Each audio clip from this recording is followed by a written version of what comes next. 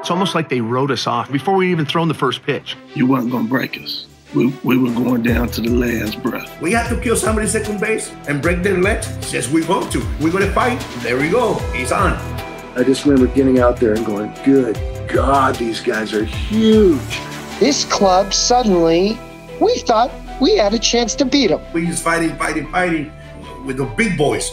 We just a bunch of kids. One player over there, regular player, that can hold my... And someone in the left field upper deck hung a massive jock off the upper deck, and it had his name on it.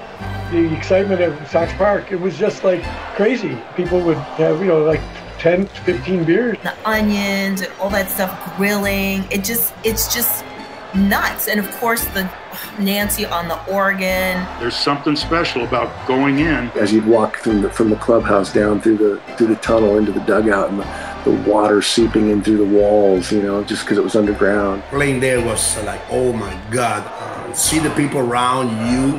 When you're playing baseball in a place that you know is special, you didn't take that kind of stuff for granted. People didn't leave the park. They just wanted to stay there and absorb the sights and the smells. Welcome to Comiskey. Check your troubles at the gate.